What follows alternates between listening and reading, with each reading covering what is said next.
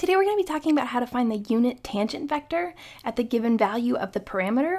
And in this particular problem, we've been given the vector equation r of t, where the vector is r, and r is given to us in terms of the parameter t, which is equal to cosine of t times I plus 3t times j plus 2 times sine of 2t times k.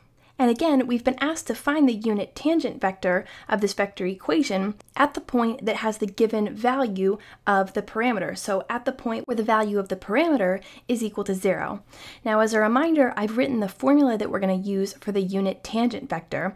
Remember that the unit tangent vector, for now, we'll just say it's a vector that's going to be tangent to our curve in space. And it's called the unit tangent vector because it's only 1 unit long, just like a unit vector. We're going to be using this unit tangent vector a lot later when it comes to finding things like curvature and some other values in vector calculus, so it's important that we know how to calculate a unit tangent vector. Notice that our formula gives us capital T of t. So capital T is going to be the unit tangent vector at this parameter value. So the value we're going to end up calculating is capital T of 0, which means the unit tangent vector to this curve at the parameter value t equals 0. If we take a look at the right-hand side of our formula, what we see is r prime of t, meaning the derivative of our vector equation, r of t. So we're going to need to take the derivative, and then we're going to need to evaluate the derivative at the parameter value t equals 0 so that we can get r prime of 0.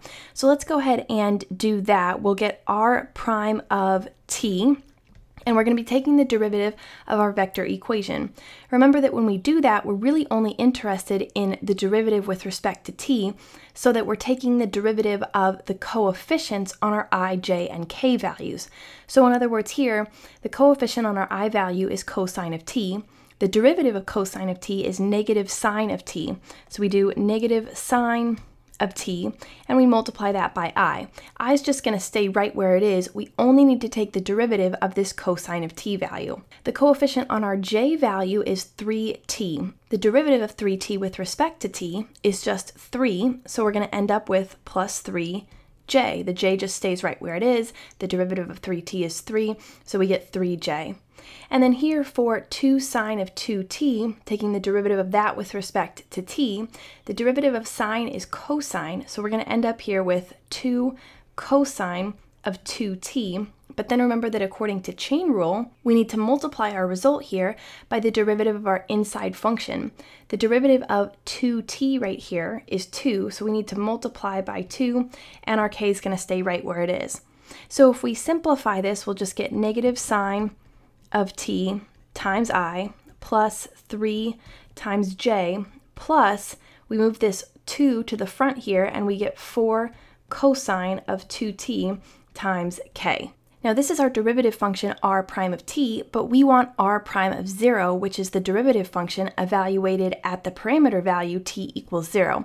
So r prime of 0 means we're plugging 0 in for t. Sine of 0 is just 0, so we get 0i. That whole term is going to drop away. 3j, there's no t value to plug in for right there, so we're just going to be left with 3j. Here at 4 cosine of 2t, when I multiply 0 by 2, I get 0. Cosine of 0 is 1. 1 times 4 is just 4, so I'm left with plus 4k. So this is 3j plus 4k is my derivative equation evaluated at the parameter value t equals 0. And this is what I'm going to be plugging in for r prime of t into my numerator here. So let's go ahead and start writing out the equation of our unit tangent vector.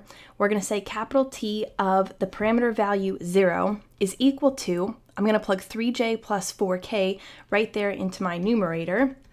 And then in my denominator, I have the same thing except that I need to take the magnitude of r prime of t, or r prime of 0. Remember that magnitude is basically just saying we're taking the length of this vector here, 3j plus 4k. The way that we do that is with the distance formula, but really all that distance formula boils down to is just squaring each of the coefficients on our components. So squaring here 3 and 4, adding the squares together, and then taking the square root of the sum. So here's what that looks like. We'll say the magnitude of r prime of 0 is going to be equal to, I want the square root of the sum of the squares of my coefficients. So I'm going to take 3 squared 3 squared, and I'm going to add to that 4 squared here. And that's all I want to do. If I had an I component here, for example, if I had 2i plus 3j plus 4k, then inside of my square root sign here, I'd have 2 squared plus 3 squared plus 4 squared. So now when I simplify this, I get the square root of 9 plus 16, which is the same thing as the square root of 25.